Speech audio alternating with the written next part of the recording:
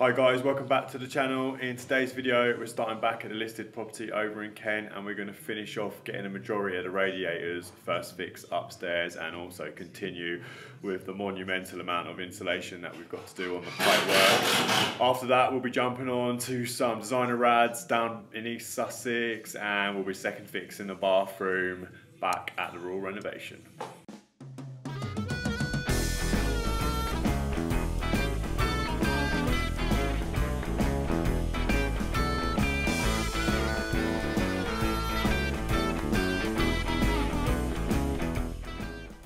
Okay, so this is the biggest radiator that's actually going in this property. It's 2 meters by 600 or 600 tall by 2 meters long. It's double panel and it's going underneath this window. So all the places or positions where we can actually hang these radiators, we're going to get the copper towels up through the floor, get it piped up.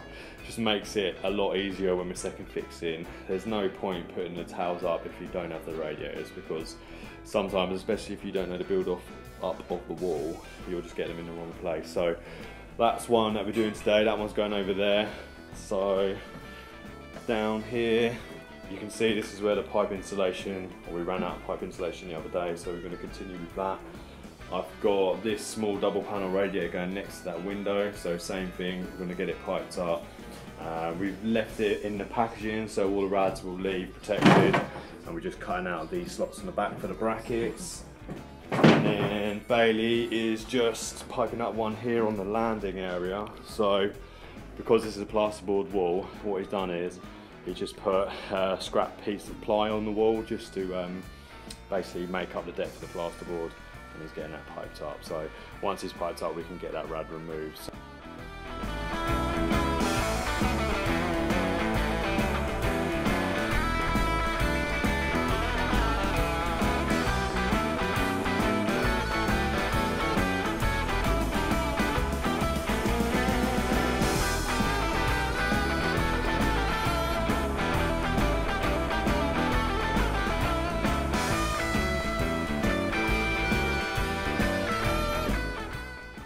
Okay, so we continued on with the lagging. So what I'm going to try and do is just allow an hour a day each time we're on site to get this lagging done, because it is so boring doing it. So I think we've done about 150 meters worth of lagging so far. So we're getting there, we're almost halfway through, I would say now, up on the first floor. Just kind of run out of zip ties as well. So we are up to this point here where we're at the master bath and master shower room. So we've just got that section along there to do, and all the little bits downstairs. So yeah, nothing really special in the technique. We're just cutting it and zip tying it, trying to get as much covered as possible. Felt in between the joists, and it does protrude, just above the joist level, but when you screw down the chipboard it'd be totally fine. So yeah, we're going downstairs now to start first fixing the guest ensuite. Okay, so we're back down in the guest ensuite now, and this is that room where I was running those pipes through the joists in a previous video. So we are waiting for the stud work to go up still on this back wall. So I spoke to the builder this morning about how we want it to be done, because we're going to have to run some waste pipes low level along here. The shower tray on this one's definitely going to have to be raised, because we've got a clay stack there with a clay elbow, and we're having to reuse the old 1.5 and 1.25 waste pipes there. So what we're going to be doing is running the 1.5 underneath to where the shower tray is going to go, running a 32mm just above it, but when it gets past the point of the shower tray we're actually going to have to chase it into the wall, so we don't have to stud all this off and poke a waste pipe out at the location for the basin. So yeah, let's get started with that. Okay, so what we've done is we've gunned out around the area where the existing waste pipes are and just cut them right back and put some new fittings on and just run them flush against this wall. So can't do anything with that stopcock at the moment. It's actually still live, which was surprising. So I opened it up and I'm absolutely soaked. So these are going to pick up the shower. So we've just left a spigot on that, and then this top one is for the basin, which is going over here. So Bailey has chopped in the wall here, secured it with some galvanised band, so you won't see that at all. So that wall won't need to be boxed off. So yeah, all good, and we can move on to the next job. Okay, so these are the designer radiators we're going to be fitting. So any of you that might be consider fitting different style radiators than your standard white steel panel ones, you may have seen this style. You can grab them off eBay, and I'll be honest, every time we get them from different manufacturers or eBay, they're actually exactly the same radiator. So I think they are NRG, I believe, is either the company or the brand. So we fit these quite a lot. You can get them in all different colours. Throughout this property we're going to be putting white ones in, so they are a little bit more tricky to fit. So I'll just spin this radiator around quickly. So on the back here you can see we've got these two runs here, obviously where the water passes through, and that is where we've got our brackets need to hang. So the brackets are more like hooks and they hook under, so you've got 4 individual brackets. And what you need to do is get this radiator measured out correctly and get them set out apart, equal between these slots here between the panels, to get it hung correctly. So what I've done is we've worked out how high we want the radiator off the floor, or Bailey has, as he's already installed 2. And from there what I'll do is I'll measure the centre between this bar here, this bottom bar, and that gives us our distance between the 2 brackets vertically. And then we're actually going to be putting the brackets on these end slots here, so I'll measure this distance here from the centre, and then we can get them all spaced out. So what I've done on this wall here where this one's going, I've got my centre line here, and this is the top of the bracket on the top left, top of the bracket on the top right, and I've almost drawn a square on this wall. So the only issue you can see here, because it's a new build or fairly new build property, it's running 10mm pipe, so because there's slots in the radiator you will be able to see the pipe work very slightly. So what I'll do is I will get the brackets on and then show you what it looks like. Okay, so I'm beginning to get these brackets on now, and because it's a timber framed house, this is just a plasterboard wall, so I'm having to use some plasterboard fixings. So I'm using these grip it fixings. They're really good actually.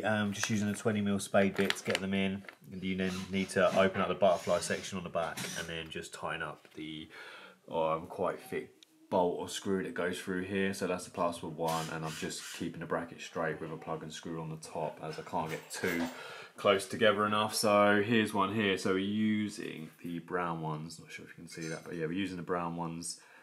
They are rated up to 93 kilograms each, so this rad's only about 15 kilograms, so hopefully should be fine. If it was any bigger I would probably cut this out and add some battens, but I think we'll be okay. Okay, so this radiator is all hung on the wall now and it's looking nice and neat. So we don't actually have the radiator valves on site, so at the moment we're just getting them all hung, ready to go, and they can be lifted off at this stage just to be decorated behind. So I'm just looking at the way some of these 10mm pipes are terminated through the wall, but as you can see, this one's a right old mess. So I'm a big fan of 10mm pipe we're going up to Raz. I think it's a really good idea, it works really well, obviously makes the job a lot easier, but you've got to terminate it properly. It just looks like a right mess. So we've just got wood screws going through a standard face plate with no exit port at the bottom or the side, so they're having to just chop out bits of the plasterboard, so it's going to make it a bit difficult for us to re-plumb these ones in. But anyway, let's get this one up on the wall, another small one, so plasterboard fixing should be fine.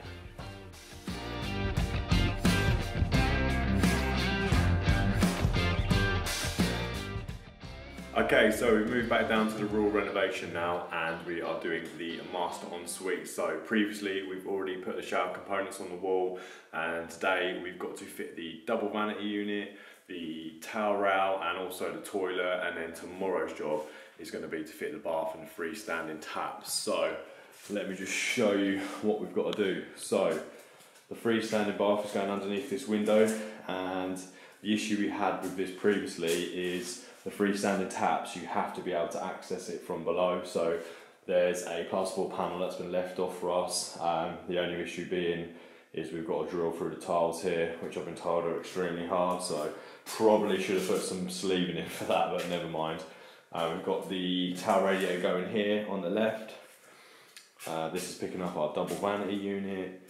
And then we've got our back-to-wall toilet going here. So the original soil stack had to stay in that location, so the toilet is going to sit a bit off in the panelling, but other than that, it should look really nice. Yeah, I like this paneling look. This is like the theme throughout this one, so obviously going traditional. And I've just noticed this wallpaper's been put up in his bedroom, which is real fancy. So yeah, let's get all the sanitary ware up here and get started.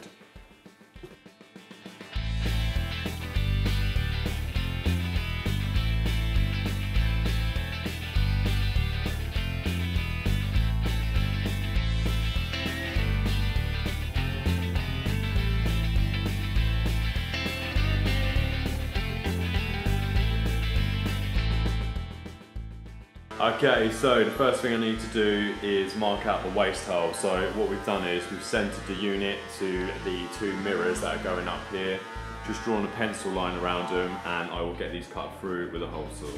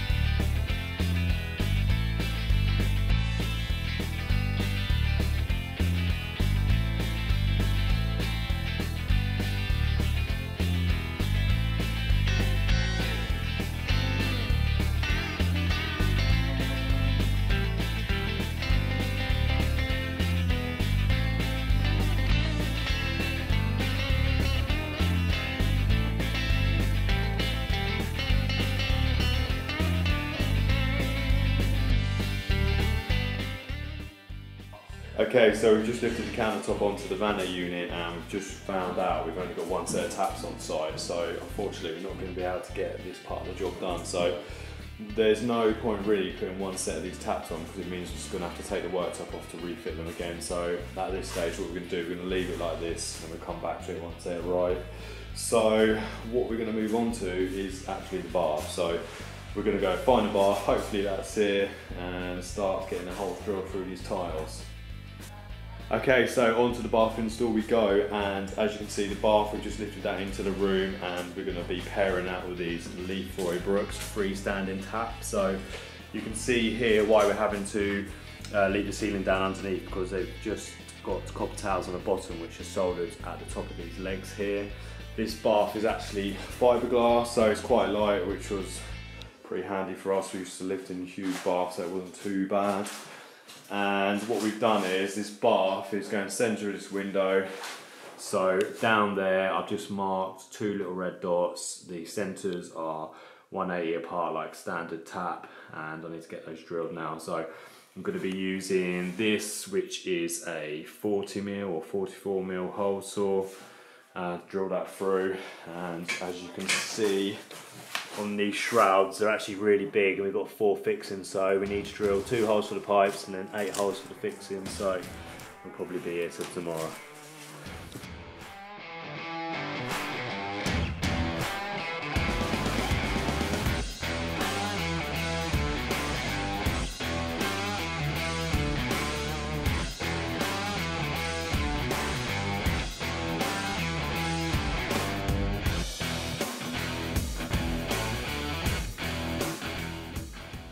Okay, so we've got the holes drilled now for the 22mm pipes that are feeding through to the taps, and we're just absolutely fine on this one, but on this side we're a bit too close to the joist. I'm not too sure if you can see that. The joist just overhangs on the left slightly, so we're just going to chuck the taps in now, just see if they're okay, and if not we might have to just trim a little bit out of that joist, but it should be okay.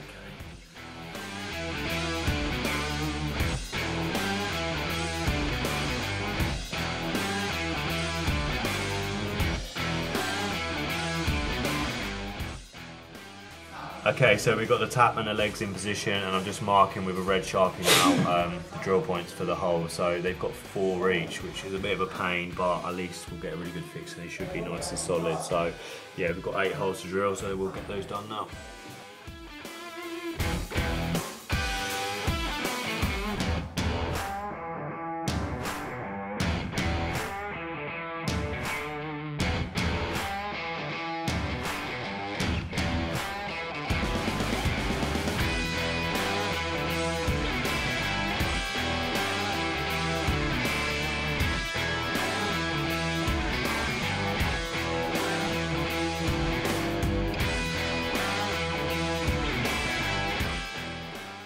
Okay, so we've got the tap all in position now. I'm not going to lie, that I was a bastard putting in the bolts through the floor. For some reason, they give you like masonry style chrome bolts, and there's no like Phillips head or anything on them, and then obviously once you get to the bottom, you can't put a spanner on it because you're going to scratch it, but the socket set's too wide to get around it, even with a thin socket, so yeah, it was really difficult to be quite patient with it, but it seems to be holding okay. It's actually really rigid there, which is great, but if I get any problems I will just swap the bolts that come out or come with the tap, or some chrome or stainless steel screw. So anyway, what I'm going to do now is I'm going to move on to the bath waste. So how we're going to do that is I need to jack the bath up either side, work out where the waste is actually going to be, drill a hole back through, and then I'll probably use a flexi onto a standard bath trap and then get that poked through the ceiling, ready to connect it up underneath.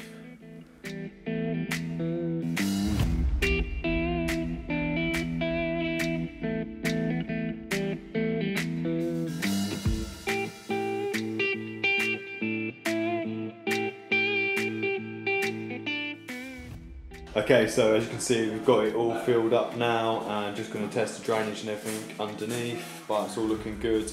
We've actually just found the missing taps, which was totally my fault because I accidentally fit them on the wrong sink, put them back in a different box. So there you go, they're there, so we can get onto that tomorrow.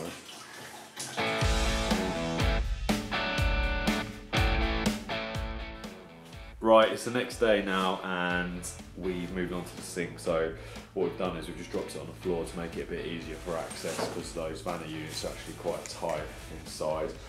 Bailey's fashioned up some pipe lagging just to protect the edges. So what we're going to do is we'll do one each. I'll try to explain to you how we're installing them, and yeah, we can get it all on and tested.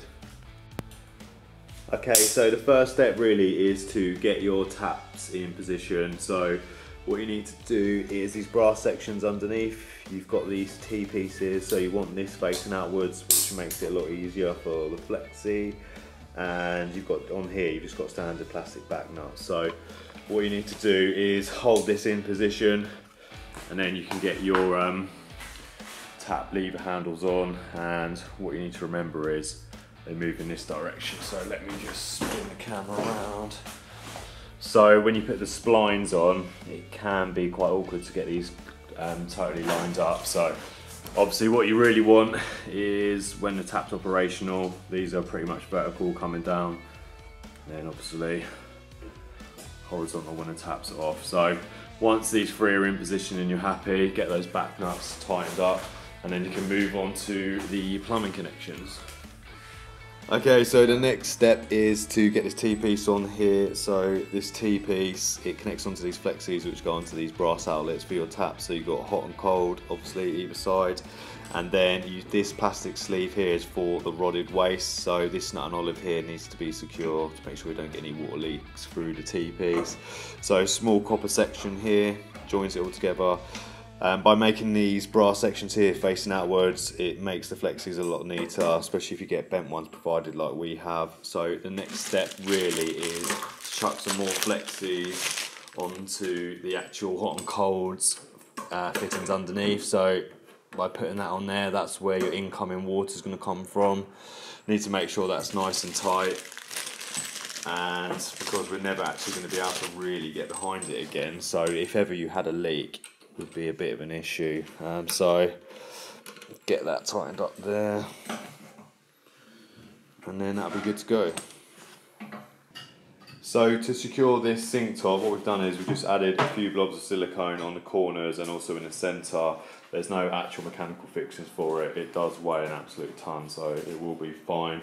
What we've done is we've just adjusted the taps to the centre of each mirror. Obviously we'd centred the unit previously, so just kind of fine tuning it. Okay, so onto the dreaded rodded waste. So with Lefroy Brooks, obviously you've got the logo on the top, so that needs to be facing forward.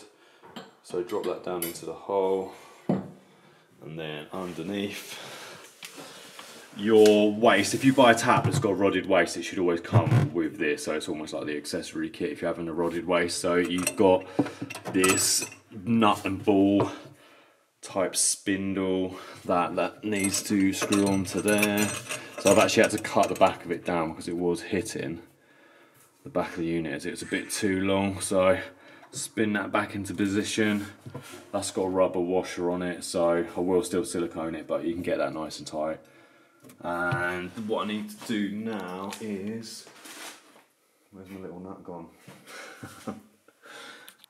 Okay, so as you can see, I've got the two rods pretty much touching each other, and now I need to add this T-shaped nut section or L-shaped section. And what you need to remember is when the spindle's down, the plug's actually open. So as you can see here, spindle's all the way down, plug's open, and then if you wanted to close it, pull the spindle up and that shuts it. So we've obviously got two, and we need to make sure that is pretty similar in height when it's fully closed. So Bailey's done his side, and I just need to match it over here. So okay, so I've got the L-shape, T-shape securing that on those two rods now, and what I've had to do is, on the actual plug itself, you've got an adjustment screw. So sometimes what happens is, when you pull the lever up, you'll find that it doesn't fully shut, and that's because either the screw's too long or it might be too short. So just remember to adjust that as well. It saves you messing around too much underneath on these rods. So I think that's the problem most people have with these, is on rodded waste. You get frustrated because you can't get it to close fully, but always remember you've got that screw on the bottom. So yeah, that's all done now, so I can move on to the waste. Okay, so onto the waste, and we're going to be using these McAlpine waterless space-saving traps. So if you watched our last video, you would have seen us install one on that vanity unit. So you can see here from this chrome waste, there's actually not much room between the bottom here and the bottom of this unit. So without these, we wouldn't really be able to install anything. So there are different brands, there are different types, but this is the one that's kind of readily available, I would say. Fortunately, because there was a bit of an issue with the waste, we've managed to move them up, so it should hopefully go straight in, which would be great. So yeah, let's get it on now. Unfortunately, I had to use two 45s just to get it in the right position. It was like an awkward place where it was either slightly too low or slightly too high. So yeah, I have used two 45s just to swing it down so you can't really see. Like I say, we get some shrouds around the waste pipe as well. It's always a good idea when you're testing just to chuck some blue tissue underneath and leave it there so you can check later on in the day, see if you've got any drips. So last thing to do really is just test it, run the water through, and just before I do that, I'm just going to silicone this rubber.